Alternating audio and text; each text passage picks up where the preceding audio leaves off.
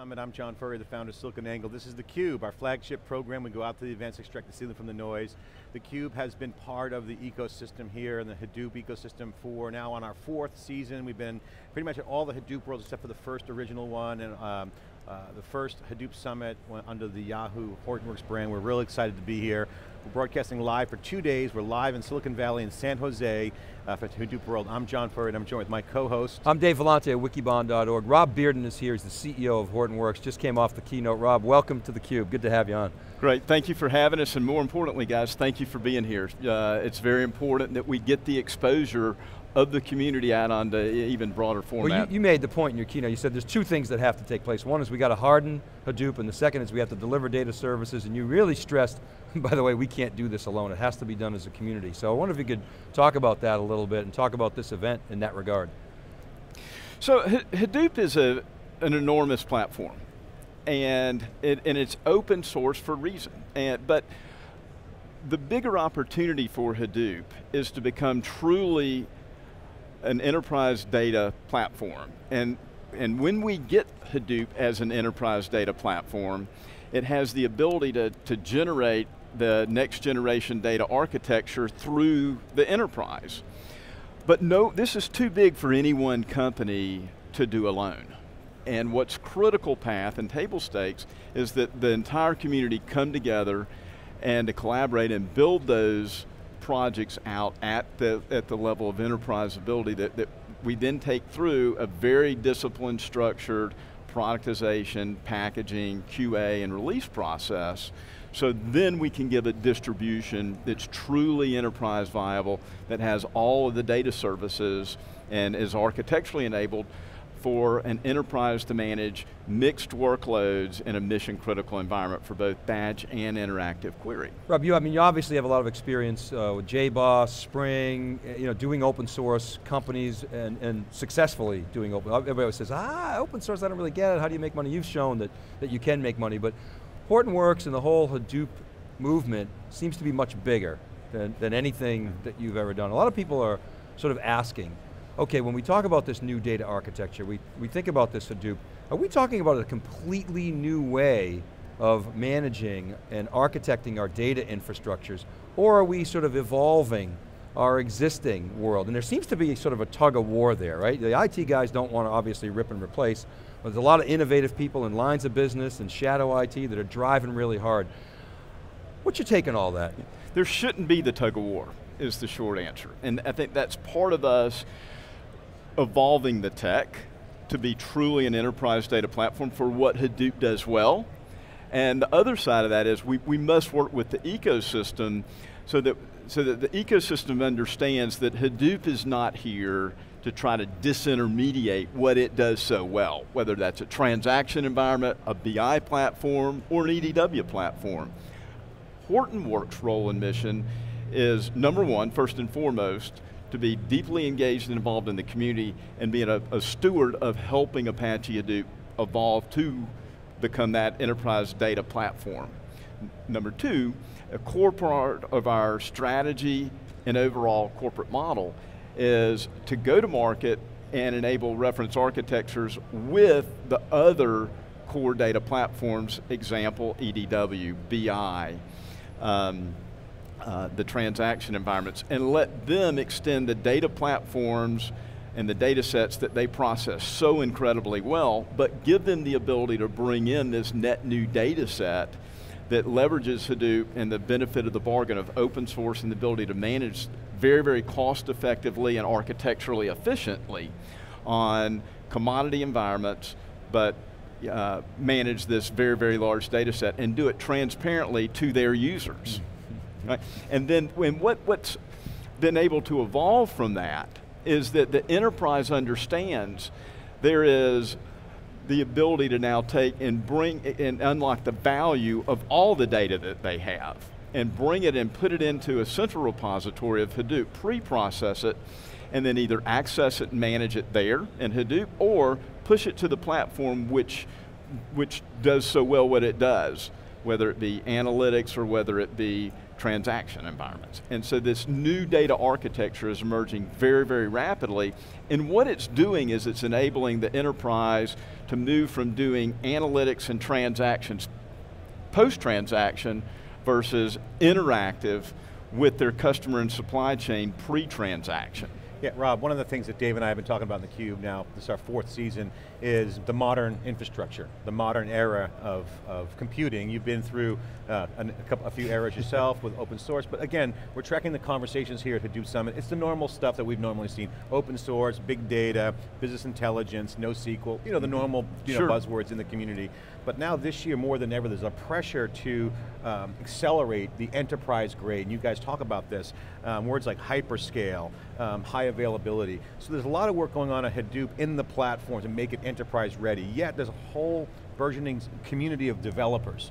We're seeing the success of, say, MongoDB and others in the LAMP stack, but you have a developer marketplace that's saying, hey, we want to build apps. That's right. Okay, we want to code, we want DevOps. So Hadoop is kind of forcing into that conversation of enterprise grade, modern infrastructure, converged infrastructure with Flash. I saw Fusion IO was with MapR today, an announcement.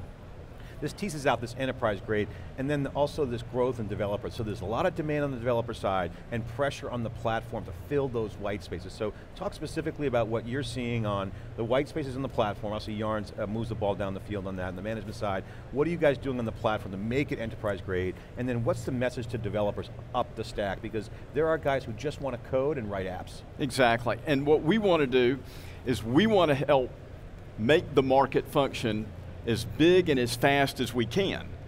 Step number 1, make Hadoop an enterprise viable data platform. So that's first and foremost, continue to innovate the core. You heard a lot about what we're doing with the Yarn and hardening of 2.0, number 1. Number 2, we provide those data services, so things like monitoring and management and provisioning, DR, full stack HA, and all the things that an enterprise requires and expects to manage large volumes of data at scale for mission critical applications. And then we take that process through an incredibly disciplined productization, packaging, QA, and release that then, and I think this is the operative point, 100% Apache license directly or as close to the Apache trunk as possible. Right? Because when we do that, we de-risk it for the enterprise to consume it and deploy it, and for the ecosystem to do the same.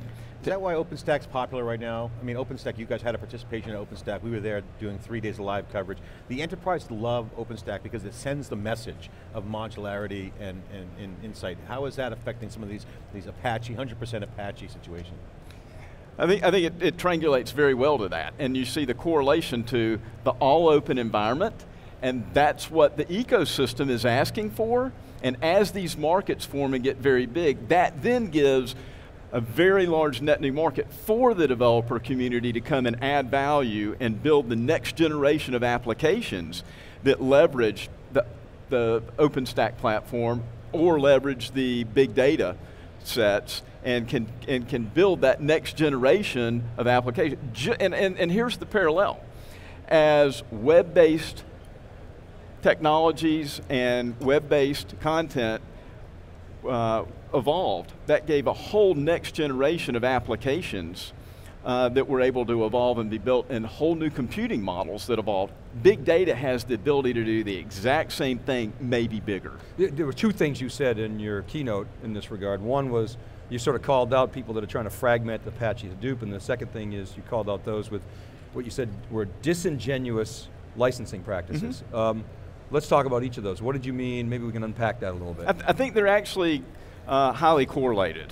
And by that I mean, there's a couple different layers. There are very large entities who are threatened by Apache Hadoop truly becoming an enterprise viable data platform, because they can't afford to lose control or not have this data set under management.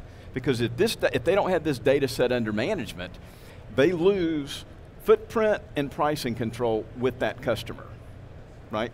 Yep. And so they are very incented to do whatever they have to do to try to keep that this net new and rapidly growing data set underneath their roadmap and footprint and their technology. And so when they take core components of Hadoop and then surround it with proprietary componentry in the stack and then provide that as an offering, it still has not allowed the enterprise to reach its full potential. And it still locks them in to a very specific direction, to very specific price points versus getting the leverage that a truly enterprise viable Apache Hadoop platform can give them. So you're specifically talking about layering proprietary services, bogarting the code, basically layering proprietary services on top of it and trying to lock people into that pricing model. That's specifically what you're saying. And our mission is to make Apache Hadoop truly enterprise viable as a data platform at every layer in the processing and storage Okay, stack. but so if I'm a big buyer, so somebody might say, hey Rob, I buy that, I love the vision. I know the community eventually is going to get there, but I got to solve this problem today, so I'm going to actually go down that path. What would you say to that CIO who's actually spending some money on those that are essentially committing that crime, if you will? Well, no, I think what we do is we show them what others like them have achieved with a completely open platform, and I think that's the value of what this community's accomplished over the last 12, 18, 24 months is the evolution of each of the projects, the evolution of Apache Hadoop through the distributions like ours of HDP have truly gotten to the point to where the CIO that gap. Can manage that petabytes of data on thousands of nodes in production in a highly predictable, stable, reliable environment. And what we're doing now is taking that to the next level with yarn-based architectures and enabling now to go from just batch processing to actually batch and interactive mixed workloads. But the last piece or the last mile of this is truly enabling the ecosystem to embrace and adopt Hadoop as an extension of their overall platform or service. A great example of that's what Microsoft's doing. Another great example of that is what Rackspace is doing. Another great example of that is what Teradata is doing, to have a reference architecture that lets their platforms continue to do what they do also well, but extend the data set exponentially by leveraging and getting the benefit of the bargain of Hadoop to put this huge data set underneath management. Because well, let's talk about the community. You mentioned that because this show here is, I was talking to Arun, co-founder of Hortonworks and your colleague, and this show is about the community, it's about developers. It's not, I won't say it's a sellout, that's some people use that term, but there's kind of, not an undertone, but kind of an undercurrent of, are we commercializing too fast? Okay, one, and two, everyone wants prime time platform for the enterprise, whether it's service providers or a large enterprise bank down to just a generic enterprise who wants scale out open source. Okay, a lot of stuff to do there. So it seems to be a lot more work to do to get that platform, to get those developers onboarded. At the same time, there's all this pressure to commercialization, go public. So two questions. Talk about the state of the ecosystem relative to doing the right thing on commercialization, platform development, and also, do we have the right metrics for this community? Because now you have competition. You have Pivotal, Greenplum now under one, you got IBM, you got Intel. You guys aren't the only show in town. Amazon's on the horizon with their stack. So there's competing stacks, and maybe not, there's not one size fits all, but again, this ecosystem is growing. Are we over commercializing? And what are the key metrics for the companies in the Hadoop ecosystem? Right, so I think, to your point, there are a number of new entries that have come in, and I think it says that there's huge validation that the major market makers want to have and ensure that they have this data underneath management on their platforms. We believe it is important. Our breakout sessions are about to begin. We would like to ask. We can still talk. We believe it's important to accelerate the market and make the market function even bigger and faster by doing it all 100% in open source. And that by doing that, the market gets bigger, it gets faster, it's de-risked, and the ecosystem then adopts and pulls through. Now, I think that the bigger you make the market, the easier it is to monetize, quite honestly. And in our model, you pay us or you don't. And we either add value with the value add services that we provide, and if that's value, great, pay us. If not, continue to move Hadoop and the platform into the enterprise and get a lot of data under management very quickly. Well, you guys just got $15 million in financing. That's a great shot in the arm of adrenaline, as I said in my Forbes post. That's a signal of the health of the ecosystem one, so congratulations on the financing. It's really hard to do, especially in this market, have that validation. But there's also talk of M&A, companies going public in the space. The leaders in Cloudera has been rumored to go public, and that's kind of a rumor, unconfirmed. But still, it points to the frothiness of the commercialization. So, you've been here before, a little bit different landscape, you got competition, you mentioned that. What are the key metrics of success for you guys, for Cloudera, and the folks in leading this industry who are building an industry? Right. Is it consultancy, is it subscription, is it the recurring revenue? What are the key business metrics that you guys are doing? And share with us some data around you guys doing more consultancy, is there more subscription revenue? How's that all shaking out? And because there is a pot of gold at the end of the rainbow, so to speak, in either liquidity or a market that's growing. Right. From our standpoint, our model is based on providing subscription services, should you choose to want those from us, to provide the level of enterprise support and SLAs that you can get from any other and expect to have from any other enterprise player. There's a lot of reasons we think we're better and better positioned and better at that than anybody in the world to do it. That's a different discussion for another day. The whole point that's important is that we go enable this market to function very big, very fast.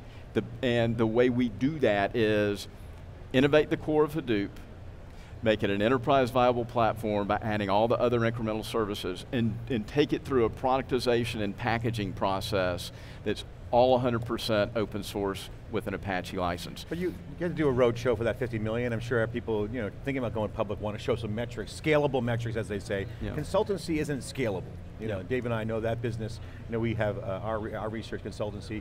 What is scalable is a recurring side. So what mix of your businesses is percentage-wise? Can you share numbers or just kind of order of magnitude? 70-30, subscription versus services. We actually, in our model, we want to have a de minimis services revenue stream. And even of that 30% of our overall revenue stream, half that will be training. We think that's important for us to do world-class knowledge transfer. The other portion of our services, we want to really make the market big so that the SIs and the regional integrators have the ability to go in and add a lot of value and let them do that consultancy work. We can never hire enough people fast enough. Training is low-hanging fruit. I mean, you can knock down training all day long, but that's not 70. You're talking 30. I'm talking 30 there, training, and 70% subscription services recurring. For supports, and it's exactly.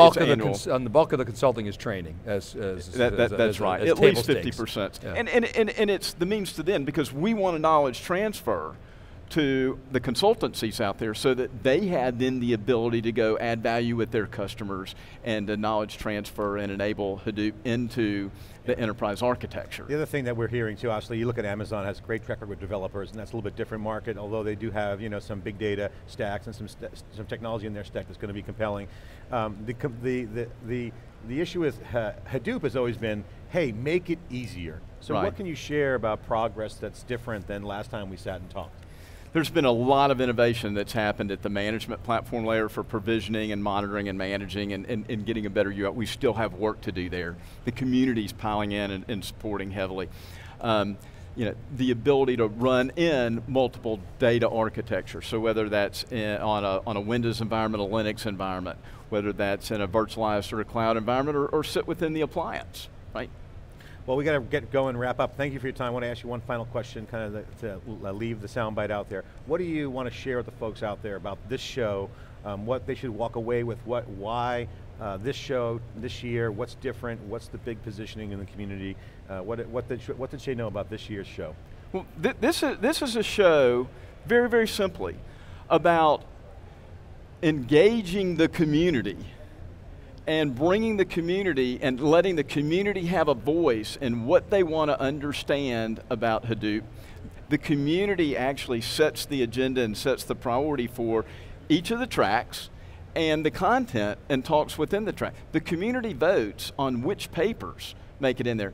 And our job is to be a steward of that community, facilitate that process, finance it, or take the risk of the financing out of it. But our role as a steward is to facilitate the process of the community understanding what Hadoop is, where it's going, how they can get value from the different use cases of the many enterprises and ecosystem partners who are doing it. And we'll continue to play that role, and we think it's vitally important with this show for it always to be for the community, with the community. And you'll never see us deviate from that, and never's a long time. Okay, Rob Bearden, the CEO of Hortonworks. As we always say, enterprise grade is what everyone wants to do, and the standards bodies of today are the open source communities, and that's the model of how things are getting ratified inside the community, and a great message, and we'll see what comes out the show. Thanks for coming on theCUBE. We'll be right back with our next guest after this short break. This is theCUBE. I'm John Furrier with Dave Vellante. We'll be right back with our next guest. Rob.